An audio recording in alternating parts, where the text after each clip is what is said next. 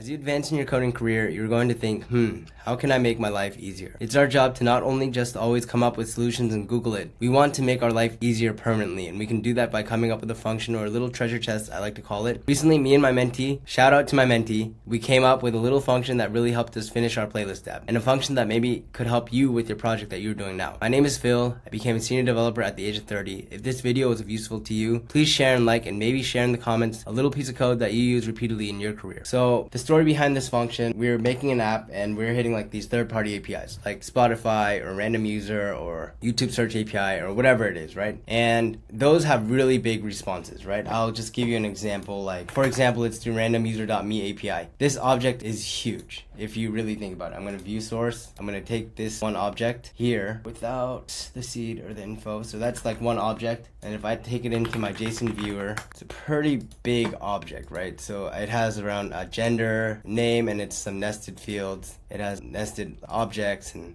writing this whole TypeScript file out is gonna take some time, right? Because you're gonna have to research it and then kind of look at it. And I will run it on an example of this. So we wrote this function to kind of, if you can just send in an object and then it could spit out some types file for you to kind of like put into your file, right? So I thought it was pretty useful. I thought it saved a lot of time. There probably are some other NPM packages that do it way better, but this was our implementation and I thought it was pretty interesting, right? So it goes like, it started out with this function typeGetter and then it passed in an object, right? And right now I'll just delete this guy and I will delete this and I'll put in maybe that const random user response and then that to that object. And I'll just save it. So let me just explain this function really quick. Here, let me just put some comments. So it's a payload. It's an object that comes in and object and then returns object with keys as types. It returns an object.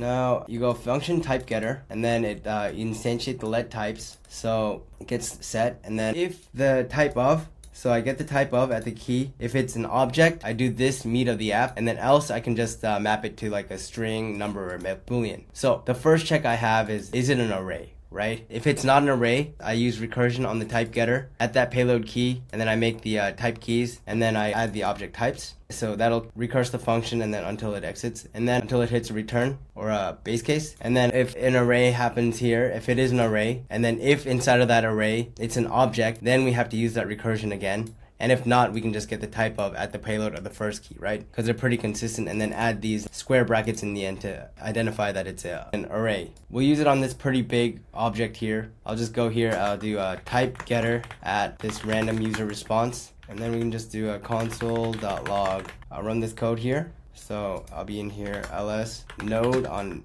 what is this, typeGetter.js. So if I run the typeGetter, it gives me a huge type file, right? It gives a gender string, name string, title string, first string. So it was a big time saver, but this is great and all, but we need to actually write the file, right? So there are some other functions that we lined it up with. I used typeGetter and then I used the write types file. Okay, the write types file was the types file. So I send in a file name, type name, and then content. So it takes 3 parameters. So maybe I'll write those comments here. The file name, that's going to be a string, and that's going to be a string as well, and this is going to be an object.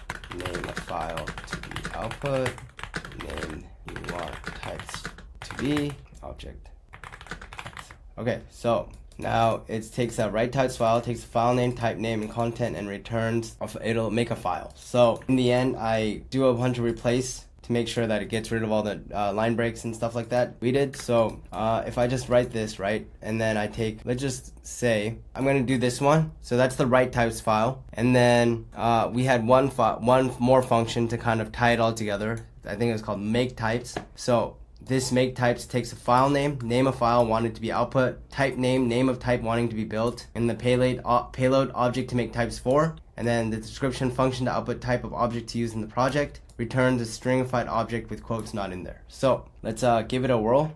I think in the typeGetter we had this random user response, make types file.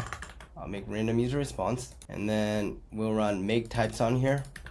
So we'll just do console.log on make types, and it takes a file name, so let's just call it random user.types.ts, and then the type name will be random user, and the payload will be the random user response. Let's try it out here. Node make types.js. Out directory from the right, it's defined in the write types file. So now if I do like this, in the out file, I'll have a random users.type, and then it'll have all the types that we need in the objects inside of the objects. I just save, and then ESLint will pick it up, and it'll be a full type file for the random user. So if I actually did like this, right, and then if I went to like random user response and I press dot, I would have all the auto completion for us. So then like location and then dot, I could go into street and then dot, and I would have all this kind of stuff all auto-completed for me, but for the TypeScript. So I thought it was pretty useful. I'll put it up in GitHub so everyone can use it, and hopefully it'll be good. So it was very awesome to write this function, and it was really fun, and I thought it was really useful and it was a time saver. So this function that we created, it will be used in her career probably for the rest of her career. I certainly will use it for myself. So create and collect your little treasures for your treasure chest, and whether it's functions or boilerplates, and share it with others as well. We should all help each other as developers. Remember, if I can do it, you can do it too. Coding saves lives.